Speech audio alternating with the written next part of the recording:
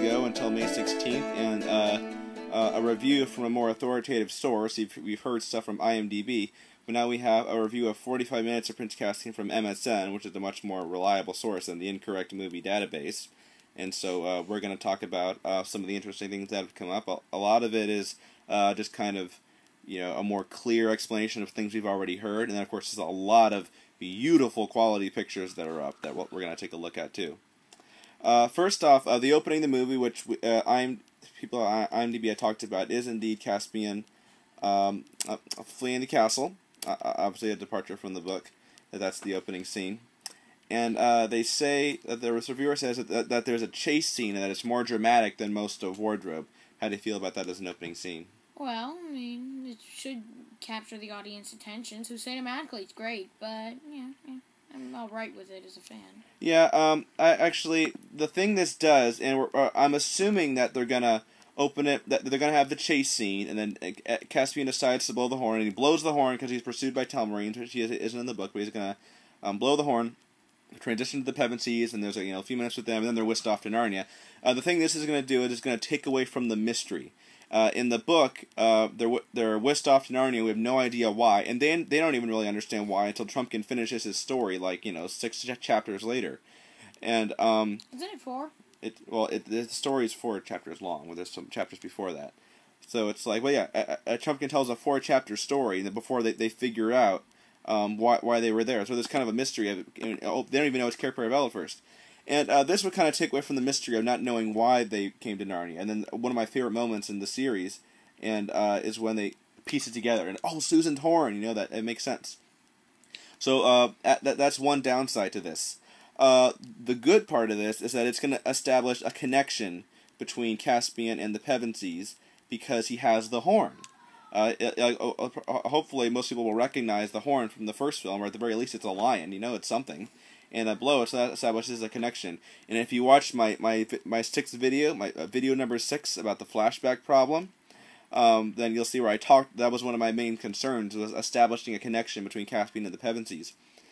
And then presumably they'll do this. They're going to tell the story pretty much chronologically, at least in the beginning, as far as Caspian blowing the horn. Then we go to the Pevensies. But then, of course, how much are they going to? It still seems like they're going to have to do some stuff in flashback. If they want to go over some of the stuff with Caspian and Cornelius, on the tower and stuff beforehand, it seems like the only way to do that would be to do that in flashback. So maybe Trumpkin still will fill in some of the blanks in flashback. I think that since the opening of the movie is going to begin with such a dramatic chase scene, where a connection is established between Caspian and the Pevensies, I think people will be more willing to go along for the ride. And even though it might be kind of strange to start this story in the middle of a movie, people might be more willing to go along with it, since that was a big... How do you think Caspian escapes? Do Truffle Hunter, Knickerbrick, and Trumpkin run out and help him? Yeah, I think that it could be argued that the horn... the way they're doing it in the movie, it could be argued that the result of the horn is 2 things. It calls the Pevensies, of course, and it calls Truffle Hunter, Trumpkin, Knickerbrick, and presumably Trumpkin is captured right there. I'm not sure if they're going to actually show him being captured there or not. But so like a lot of changes. There's an upside and there's a downside, to what they're doing. But it still seems like some flashbacks will be required. The reviewer talks about how Peter hasn't adjusted to living back in the real world. That's something one of the production blogs mentioned. Sometime last year, that was a long time ago, about them, how it was a difficult year for them when they weren't in Narnia, and he's eager to prove he's the rightful ruler of the land. It's not really something I ever sensed from the book, but he did say that it came across as more subtle than more moviegoers would expect, which I think is encouraging. But I think what's most interesting is he says, Adamson says that all ties into why Peter and Susan realize this will be their last visit to Narnia. I find that very interesting. Because I've always heard it said and agree that the best kind of ending is surprising but inevitable. I think that's what the ending is with Susan in Last Battle. Surprising at first and even heartbreaking, and it is bad. But then when you think about it, and especially when you reread the series, you realize that was so inevitable. That was going to happen. That's the only way that her character arc could end. That had to happen to Susan in the end. There was no other way to end it, and So I like the idea of Peter and Susan realizing, or maybe realizing that they've grown up and they need to move on instead of just being told that. I think that's an interesting way of doing it in the movie. Overall, his verdict is that the movie is an improvement, which seems like a good sign, although we haven't seen a review from someone who's a diehard fan of the book yet. But it seems like, on IMDb and on here, it's agreed that Prince Caspian's an improvement over Lion, the Witch, and the Wardrobe, so that's, encouraging. Which is comforting, but I still won't like it if it's not loyal to the book. Yeah, we'll have to see what they do. There's a lot of very high-quality pictures on Narnia Web. There's some of the highest quality pictures I've ever seen from the film, and very high resolution. And let's talk about the first one here. This first one here is Susan about to shoot an arrow. What do you think's going on here? I think she's attacking a town marine, actually. Because, later on... In the middle of nowhere? Okay. Well, I mean, these aren't exactly what we're going to see in the movie, so the person could have just shot her from the side when she's going... in front of her, the town marine. Possibly the shooting match. I mean, it could have moved the shooting match to somewhere else in the movie. The next picture, you've got Susan... going, my hero. That's what it looks like. She's looking up at someone, Caspian, we can assume. And you definitely look at this as, like, dreamy eyes, And that's definitely... It's hard to believe this romance thing might actually happen. Maybe it's going to be subtle, but it's hard to believe that we posted this as an April Fool's joke. And it's almost like they took us seriously. It's like, no, we were joking. We didn't really want you to do that. Oh.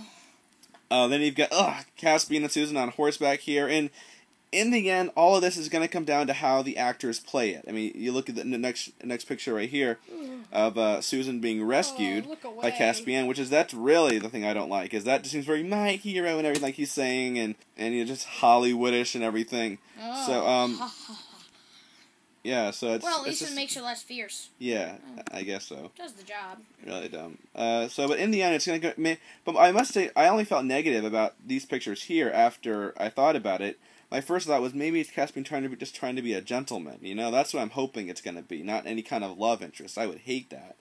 And on every level. Again, you shouldn't just let somebody out of your fairy tales who's just appeared get chopped up by a town marine. Oh, yeah, but they don't have to make that change. They don't have to put that scene in at all. And very difficult to kind of get a sense of the timeline here of the sequence that events happen, So, oh, and here's Trumpkin. Yeah, new image of Trumpkin. But this is the ultimate revelation of Trumpkin, I think. You really see him. He looks more similar to that concept art that was with my fourth report than I thought he would look. And he looks okay. Once again, older than I imagined. And it's just something a little bit weird about him. Supposed to look older from whatever. Right. There's something a little bit odd about Trumpkin. I can't really tell what it is, and the way his makeup is done. I just always picture him fakey. with a really red beard. That's my only complaint. Besides that, I love him. Yeah. Great costume. Yes, so. Well, it kind of looks like Snow White and Seven Dwarfs, but I'll let it slide. I gotta say, overall, there was some negative things from these reports, but I have this tingly feeling in my stomach that Prince Caspian's gonna be great. I don't really know why, but I just have, it's obvious there's gonna be some annoying changes, but there were some really annoying changes with Lord of the Rings as well. But you take a step back and look, like Frodo sending Sam away. Like Faramir and Osgiliath, Aragorn going over the cliff, the elves at Helm's Deep. There were a lot of things that made me go, ugh. But step back. Well, I mean, sending Sam away. This isn't a Lord of the Rings. It's not a Lord of the Rings blog. But you step back and look at the overall product, and you say, Jackson got it. He got what makes Lord of the Rings Lord of the Rings. He got it. Running out of time. And no, we have time, and because we can go up to 5 minutes there. I have a feeling that even though there are going to be some annoying changes with Prince Caspian, I just have this feeling in my stomach that it is going to be overall, that it's going to be great. And so obviously, I'm feeling good about the movie now. I'm not ready really to agree good. With you. Even though obviously there are going to be some annoying changes. One last note, I got the idea very late at night the other day to make a trailer for Prince Caspian, or for 300, using images from Prince Caspian, or the other way around, however you want to say it. And so I stayed up all night and did it. I've kind of been waiting for someone to make a 300 version of the Prince Caspian trailer since it came out. So he just made it himself. Right. Then I'm going to include that as a video response to this. And so check that out. Something I worked on. But 77 days to go. This is Narnia!